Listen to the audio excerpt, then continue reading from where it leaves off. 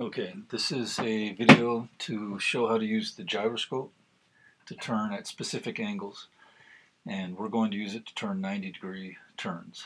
And so this is the gyroscope, and let's zoom in on its value here.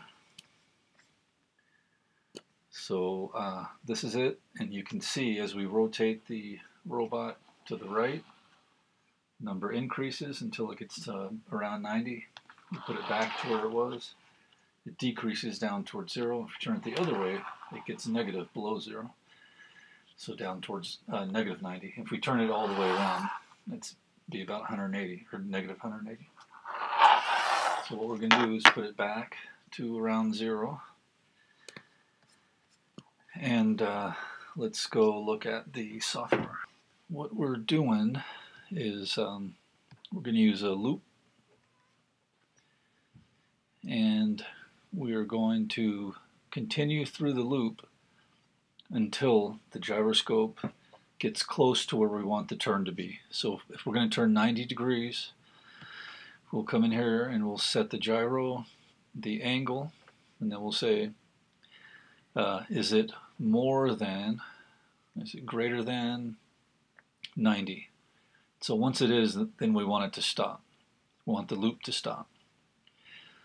So what are we doing inside the loop? Well, if we want the robot to turn, then we have to apply power to the wheels, either one wheel or two wheels.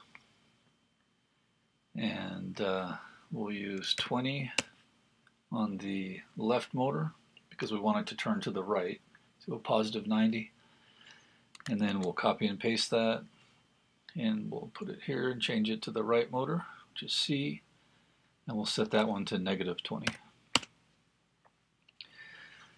So we start the program.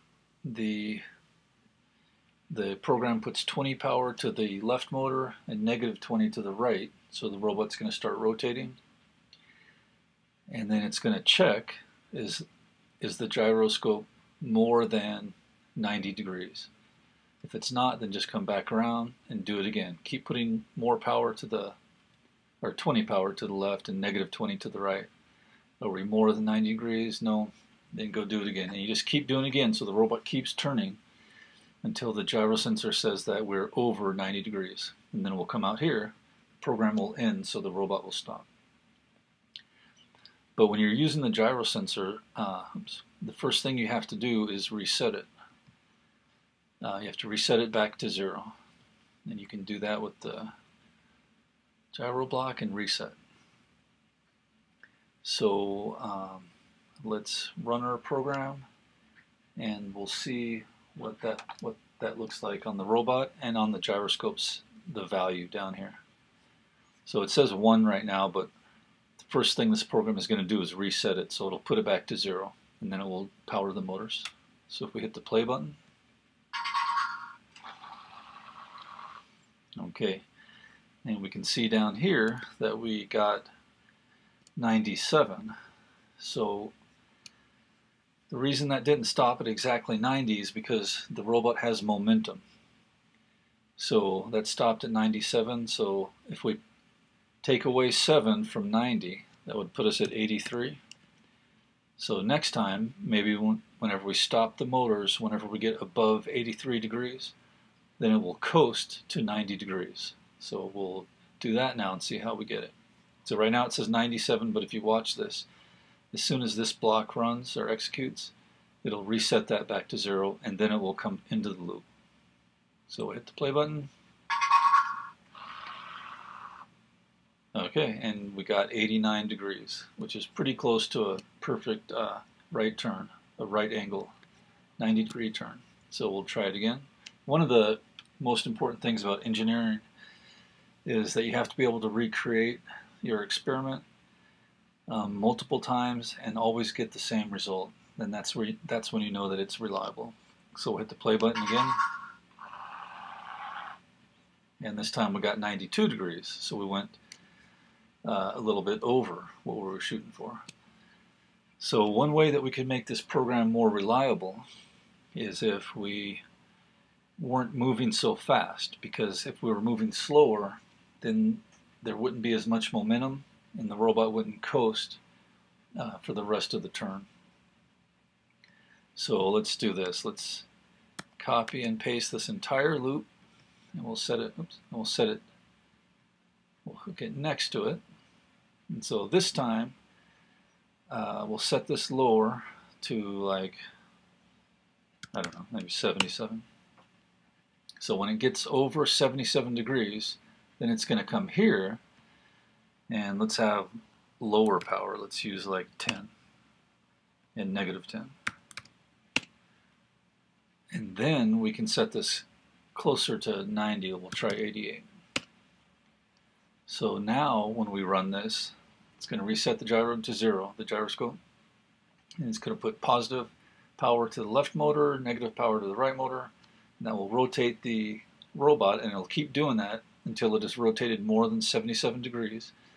Then it will come to the next block here, which is this loop, and it will put half that power. So 10 to the left, negative 10 to the right. So then it should start slowing down when it turns the rest of the way. And then when it gets more than 88 degrees, it'll stop. And we'll see where we end on this program. So let's run that. Okay, and that ended at exactly 90,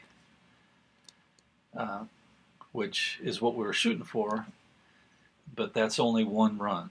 So we can't call that a success yet. We have to run it many times and get exactly 90. Then we know our program is correct and our hardware is correct, the software and the hardware. So run it again. Okay, and it's not. This time we got 91. We'll run it again. We got 90. Run it again. Got 91, and one more time. And 90.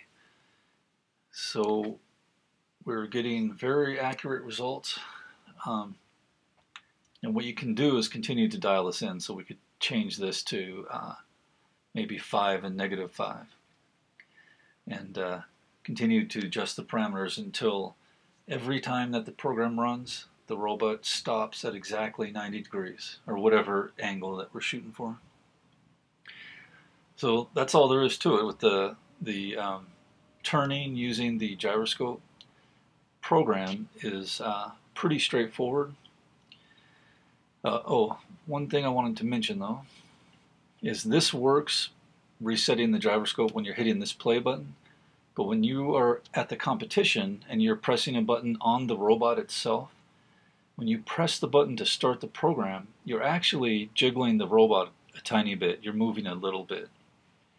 And that's no good because when the gyroscope resets, it has to be perfectly still.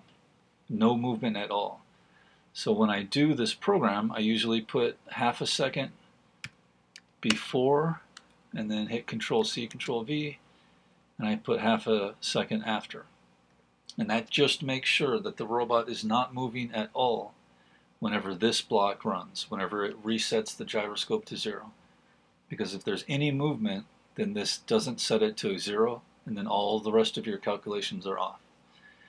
So let's go ahead and run it one last time, and that'll be the end. Okay, and it got us to 91. So we have a pretty accurate program in just a couple of minutes. And you guys can continue to work on that, dial it in, and we can talk and go over it more at our next meeting. Thanks.